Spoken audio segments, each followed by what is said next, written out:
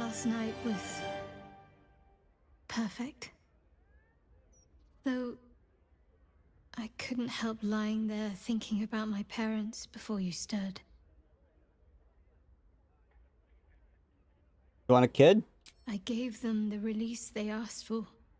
Freed myself from Shah's grasp just as they wished for. But there's moments where I think I'd trade that to be able to see them again. Talk to them again.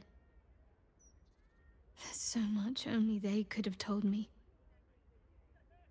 But that's all gone now. I've got to move on. Find some place for myself.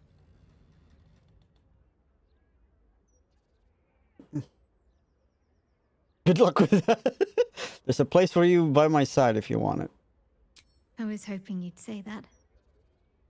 Whatever lies ahead will be far less daunting if I have you. It could be just like old times. Well, hopefully not exactly like old times. I think I've had enough camping and mortal peril for one lifetime. That's it? What the hell?